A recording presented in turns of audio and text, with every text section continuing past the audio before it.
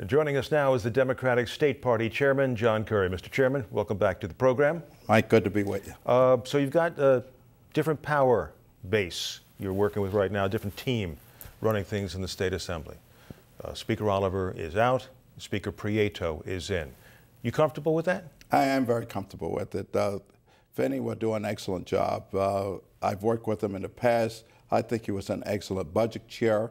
He brings people together. He works well with people. So I'm looking forward to him to continue his good work and keep the pressure on down there. There are some who say, you know, first of all, you had a woman in that position, a woman of color, who, you know, you don't have all that many people like Sheila Oliver in positions of power. What did she do wrong that cost her her job? Well, I don't think she did anything wrong. I mean, you know, Mike, it's tough. She served 2 terms. It's not too many speakers to get 2 terms, and no more. As we can go back, look at Joe Doria. He was tremendous, and when it was time for a change, It's just time for a change. It was time for a change. Barbara Buono, when she left on election night, she didn't leave happy, and she took some very strong shots at her party. Did her party let her down? No.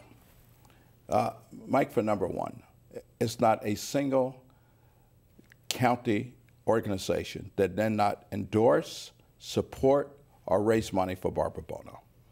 You know, had many, many events for her. Worked very hard. What about Joe DiVincenzo in Essex County?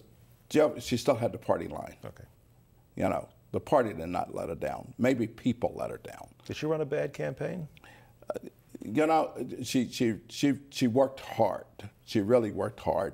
You know, from the day that she was nominated, Barbara gave it 110%. Could anybody have beaten Chris Christie, in your opinion? Chris Christie is a special Republican politician, and it would have been tough for anyone to beat him. You know, at this time, right now in the state of New Jersey, he has his own brand, but it doesn't carry over. I mean, he did not help his party. You may have lost, what, a couple of incumbents, it appears, right now? Well, listen, we will see. I think we might have lost 1, but we're still close. You know, provisionals still have yet to be counted. Don't have a count from the different counties yet. So it's very, very possible down in the 2nd district, and we're still in a tight race up in 38.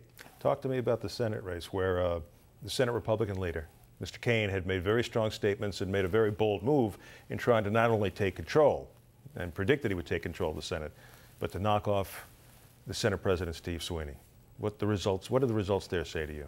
Well, I think Senator Kaine is weakened today because of it, because Senate President Pavel, and you know, he's probably stronger than ever right now.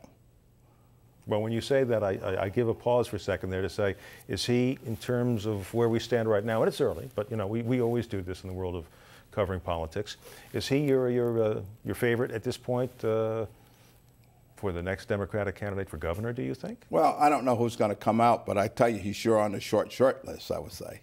What about your future right now as leader? I mean, we heard Senator Buono thank you, but also she was still mad that Jason O'Donnell did not get that job the first time around. First of all, did it bother you that she brought that up?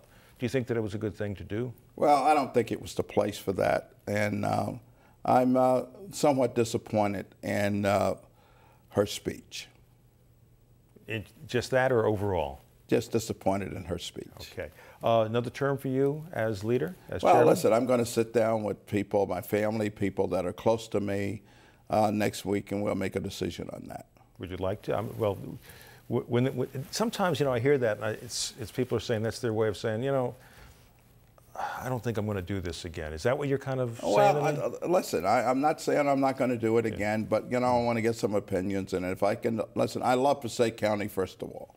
And that's one thing. I want to keep Passaic County as chair. So you would stay as chair? I would stay as Passaic County. And I want to just make sure that I can balance that along with business and do an outstanding job for the state party. And if I can figure that out, you know, we'll wait and see on that. All right. And when you do, you give us a call, okay? I sure will. Mr. Chairman, always a pleasure. Thank you, sir. Thanks for having me.